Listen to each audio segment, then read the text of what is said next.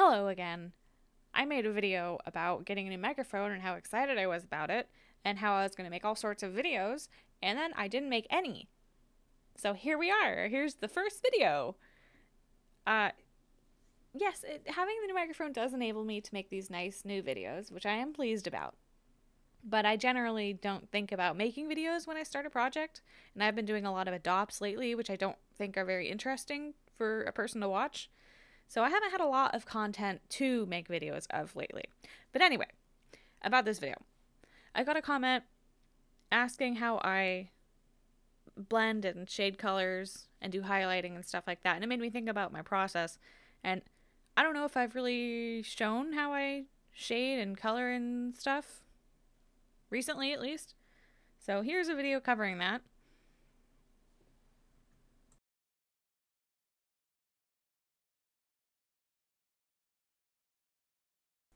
So the first thing that I do is generally, the best way to do it, the way that I do it with most success, is to cover the whole adopt, the whole character with a layer of gray and lower the opacity for the layer to like 80, 90-ish, so you can still see a little underneath, but it's mostly covered up because you don't want to get distracted by the fur patterns and colors underneath, and to base your shading off of those instead of the lighting itself.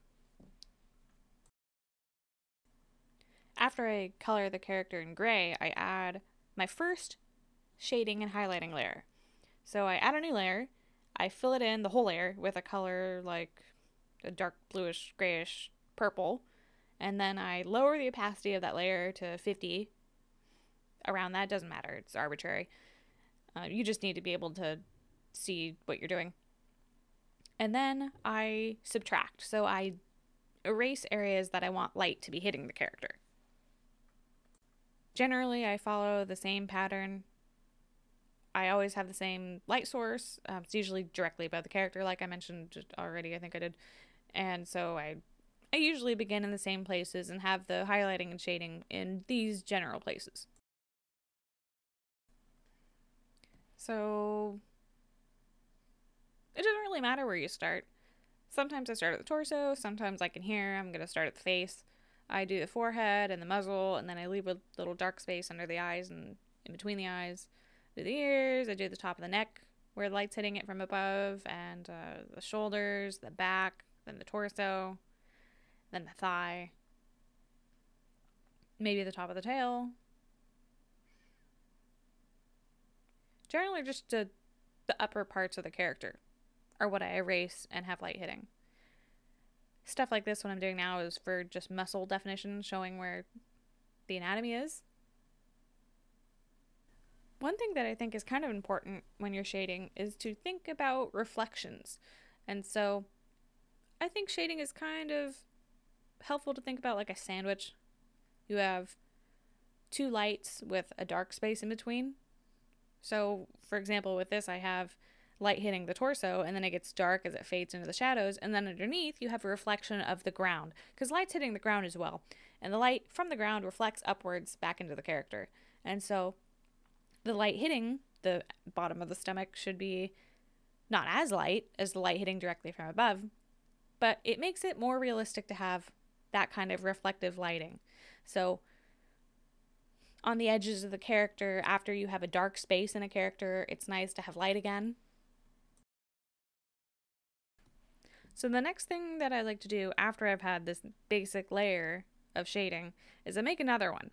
Using a similar color, whatever, it doesn't matter, another dark color. I like to go around and kind of do highlights of the sketch, and by highlight I mean draw over parts of the sketch to make it stand out more. So I like to add heavier shading to certain areas of the body on a separate layer. I think it helps make parts of the body stick out better because it's hard to see. So I'm adding definition.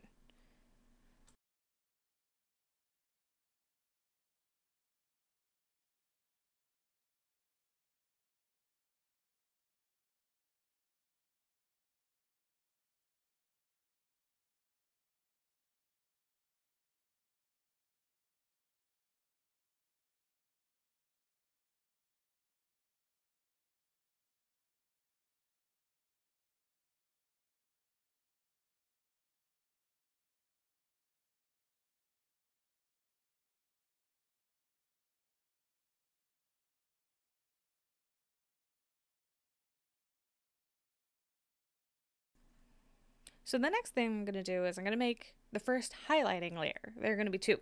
So the first layer is going to be overlay. That's what I'm going to change the setting to. And I'm going to change the opacity of that down to like 40%, something kind of lower. And then I do the opposite of what I did before. And so I'm now doing addition. So I'm directly adding on the color. I'm not erasing it to have it appear. Because I don't want the whole thing to be covered in light. I only want light to be hitting certain parts of the body. But for shadows, shadows are everywhere. The light is the only thing keeping them from being in shadow. So for highlighting, you're just going to manually go through. I guess this is what I do. I manually go through and pick out areas that I want to stand out more, to have more light hitting them and to be more detailed.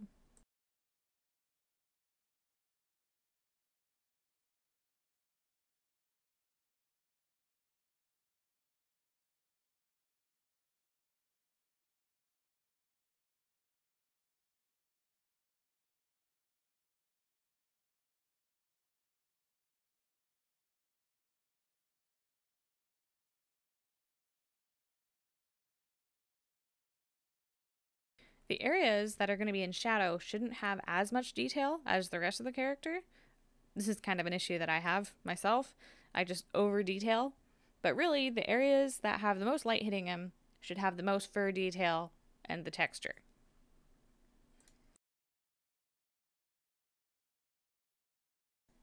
After all that's done, I remove that basic gray layer that I put over the character to hide the colors and fur. And then I make a new layer, a new overlay layer, and I turn the opacity down on that to like 30 or 40. And I go over the fur and I kind of try to make it shiny. I go over the arms, the legs, the neck, sometimes parts of the face, and I do these kind of circular, curvy lines. And it doesn't look good with every drawing, and I don't do it for every drawing, but it's fun, and maybe you could try it and see if you like the effect it gives too.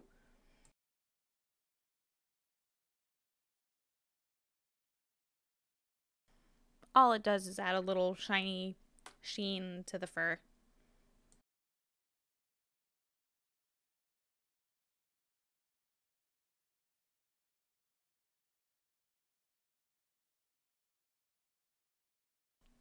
The final thing I do is I go in and I adjust the opacity of each layer to make it.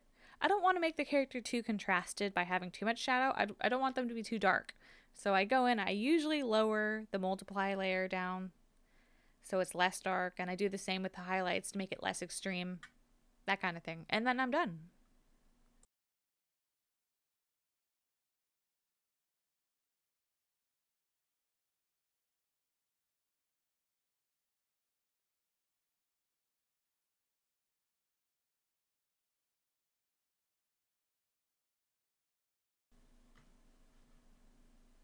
So maybe I'll do another example. So let's do it with this one. Let's make his color something really uninteresting, just like a gradient. Oh, that is not what I meant to do.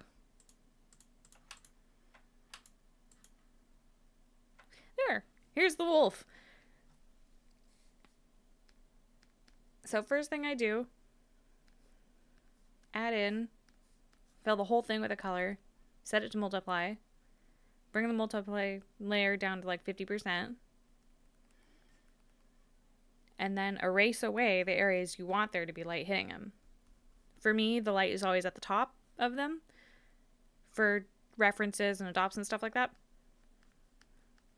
So same formula, I'm doing the back, top of the torso, thighs, forehead,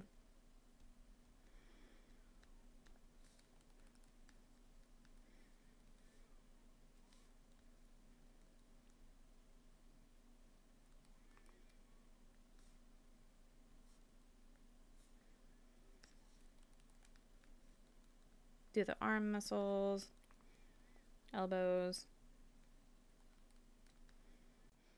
All of this shading, all of this figuring it out is just experimenting, seeing what you like the look of yourself, We all have our own ways of doing it.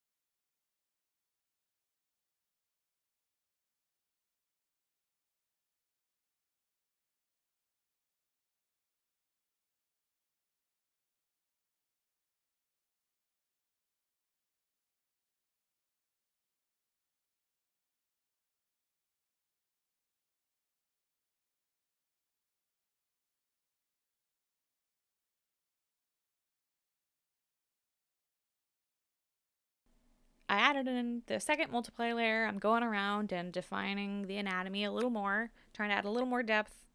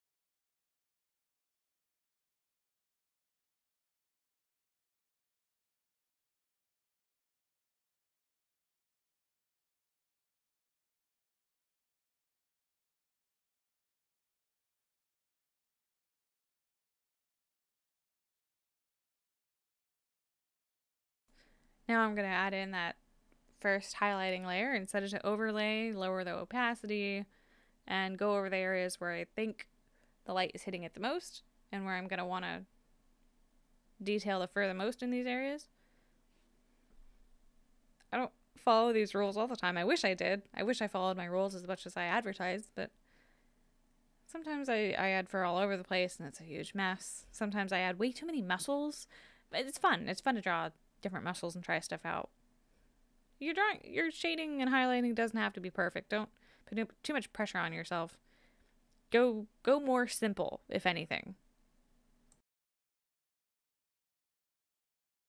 Now I'm going to add the second overlay layer with the shiny fur. It doesn't always look good. That's why I save it for last. Sometimes I save it for after I've done all the texturing, after all this. I think it's a nice little quality that it adds to it. But you don't have to do it. I don't always do it.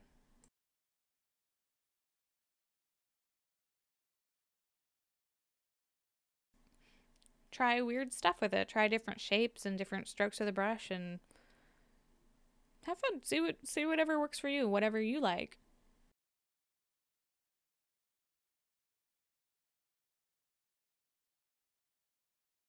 This technique is actually pretty good for doing like kind of opalescent, shiny, scarabby kind of fur. I did this for my firefly painting. I went over it. It was a very dark character. It was like basically just black, black, black. And so I had to lighten it up a lot. And then I did an overlay layer over the areas where I was imagining fur would be shiniest.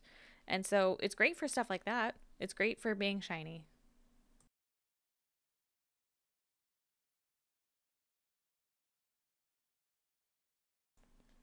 And then that's it. Right now I'm going under and coloring underneath the multiply and overlay layers just to make this character have a little more color in it. This is kind of the same process for how to make a base.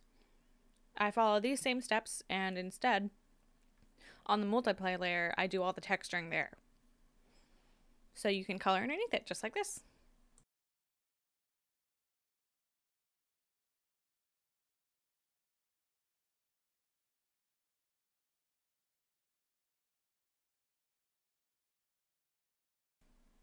So that's basically it. There are a few steps. You first color the whole thing in gray. then you add your first multiply layer, usually a dark kind of, I usually do a bluish purple color. Then I usually add on a second multiply layer to go around and draw over the anatomy a little more to make it more clear when I get to painting the fur. And then you add your first overlay layer. You go over the parts, you paint in the parts that are going to have the most highlights, and then you make another overlay layer, and if you want shiny fur, you do that. And then you're done. Then after that, I'll go in and I'll get my brushes and I'll texture it. I don't really know if this has been helpful. My thoughts are kind of scattered and all over the place, but I just wanted to show you how I do my process. Maybe it'll help someone out there. Maybe it'll help you see how I do my art. I don't know. That's it. See you in another 800 years.